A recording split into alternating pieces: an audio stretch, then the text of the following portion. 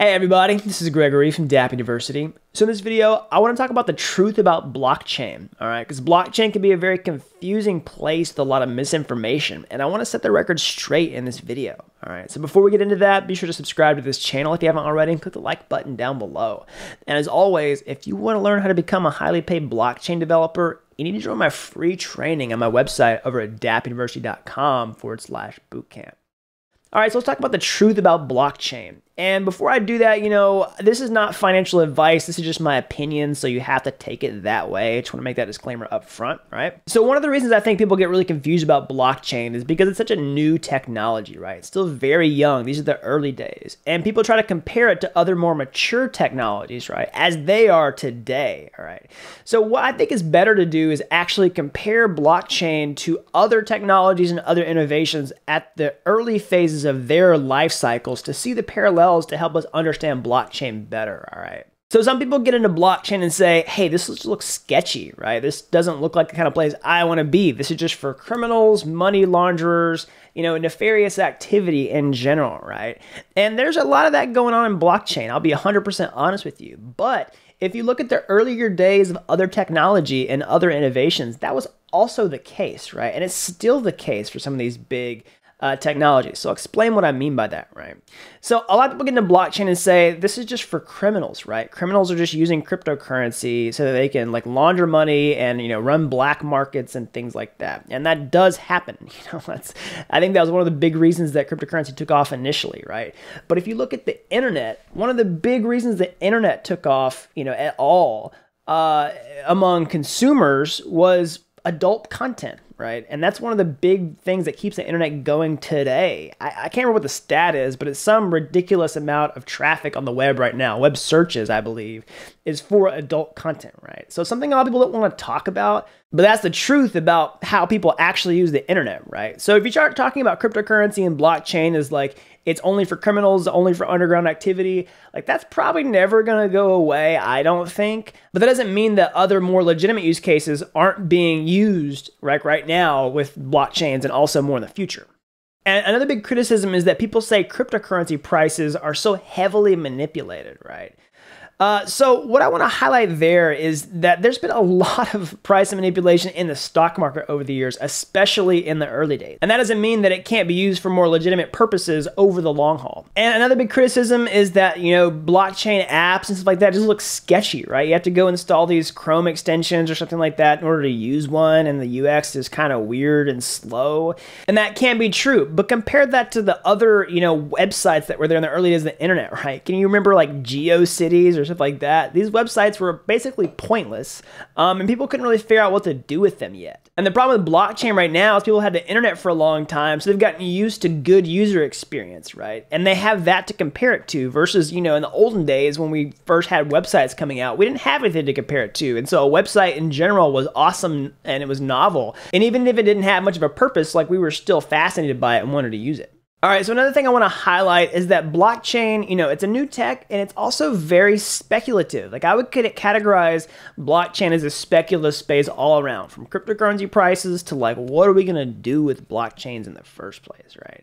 Now, I don't want you to get the wrong idea. There's lots of stuff we can do with blockchains. People are using them right now, but we're also trying to figure out, what can we do at all with blockchains? What's the total possibility? So I want to talk about that. That's the kind of speculation I'm talking about. So let me clarify that. So the biggest use cases for blockchain right now, what are people actually doing with them, a lot, are financial speculation, store of value, gambling, and decentralized finance, right? A lot of these have to just do with cryptocurrency and how you can use it, right? There's lots of other use cases that people are going after and companies are putting a lot of money into. I'll talk about that in a second.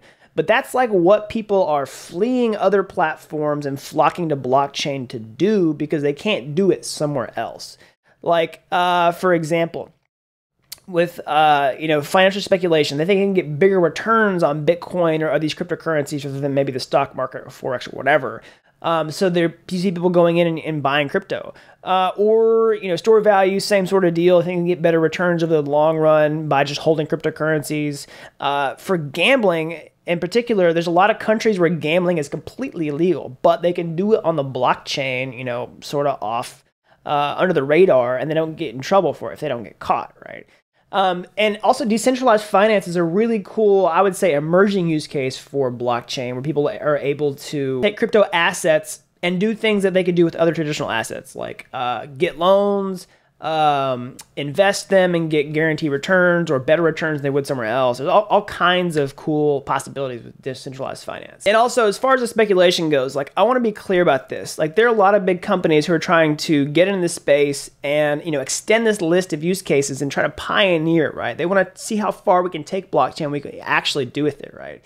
And because these big companies are getting into it, it actually creates an entire economy, an ecosystem for blockchain, right? They're the ones that are bearing the risk of solving these kinds of problems. They're putting up their capital. We're talking about, gobs and gobs and gobs of money. And this is creating jobs. It basically means that people are able to get into crypto, get into blockchain, have jobs, and get into a really interesting space, right? So what are some examples? Like Microsoft, they're into blockchain with their blockchain services. Amazon has their, Ledger service. Google has BigQuery. They've been paying attention to projects like Chainlink, the decentralized Oracle service. Facebook is trying to launch Libra. So this is a really great sign that these companies think that blockchain is the real deal and has a huge benefit over the long run in the tech space, right? So they're getting in here. Competition is actually a really good sign because it means that these big companies see the upside. And like I said, they bear all the financial risk of hiring people and trying to solve these problems and paying them salaries and compensating them for figuring these problems out. So that's one reason I actually really like blockchain, is because you get to figure out the problems people haven't solved yet. And that's what you spend your time doing, rather than some other developer job where you're basically just trying to get this web page to work like every other web page you've done 1,000 times, right? With blockchain, you get to go in there and solve new problems that people haven't done yet. So another thing people get really frustrated with in blockchain is they sit around and say, when is mass adoption going to happen? All right. So the problem with this is they don't ever define what that means. Like, what does mass adoption look like? Nobody has a really good metric for this, at least that I've heard. If you've heard of one, leave a comment down in the comment section below. So in one sense, to me, blockchain has already happened, right? There's a huge volume of transactions every single day on Bitcoin, Ethereum, and other major blockchains, right? You can go to any block explorer and verify this. So in one sense, it's kind of already happened. In another sense, some people would say mass adoption looks like, my grandma having decentralized apps installed on her smartphone, right? So it's well, I don't know if that's a fair way to measure it, right? So let me give you an example. Has your grandma ever used BitTorrent? I don't know that she has, right? But did BitTorrent completely change the entertainment industry forever? Yeah, it did, but it didn't take your grandma using it in order for it to do that, right? And it paved the trail for all these other ways that we consume media and all that kind of stuff. Changed people's perception of digital media. Yeah, it was crazy. It was a crazy game changer, and it was a huge groundbreaking technology, right? So I don't think that's the best way to measure blockchain adoption. We don't necessarily know exactly what it's going to look like in the future, but I think the upside is really good. So I was talking to one of my mentors the other day, and he put it this way. He said, okay, so think about really far out in the future, let's say 50 years, all right? In 50 years, do you think that we will commonly use digital currencies for exchange, like monetary exchange, goods and services? I pay you, you pay me. I think so, right? It's the best way to do it. And that's such a long timeline, right? So let's back it way up. It could be way sooner than that, but I don't want to put a specific timeline. I want to project really far in the future to try to just kind of, think about it in a really reasonable way. So think about 50 years ago where we were with technology. Think about where we were with the internet 50 years ago, right? There's so much can happen. In a lot of sense, technology speeding up exponentially. So this could happen really, really, really fast. And he was also talking about how he remembers buying little M&M's packages out of a vending machine and seeing a website on the back of an M&M's package and saying why is this here? Who cares about a website on an M&M's package, right? But think about how common that is these days. When was the last time you went to, Coca-Cola's website or Coca-Cola's Twitter or Instagram, right? But it matters. They spend money on this kind of stuff. It's part of their marketing, right? So who could have projected that 20 plus years ago. Imagine 50 years ago, right? I think we're in a similar spot with blockchain. And I think blockchain really is the best way to store value, digital records, contracts, all that kind of stuff that can be modeled on the blockchain. I think we're headed that direction, right? And even if we don't end up using that, at scale, at mass adoption, in the very least, digital currencies have already happened, and I think the use cases for digital currencies and digital finance are gonna keep growing and gonna keep being adopted more and more and more. And like I said, you don't have to wait for quote unquote mass adoption to happen for there to be a lot of opportunity in blockchain. Big companies in this space, they're hiring people. It's created an entire economy and an industry around blockchain that is thriving and growing. All right, so that's just my take on it.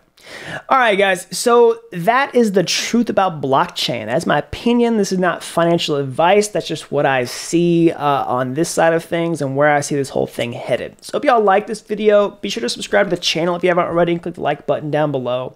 And as always, if you want to learn how to become a highly paid blockchain developer, you need to join my free training on my website over at dappuniversity.com/bootcamp. All right, until next time, thanks for watching Dapp University.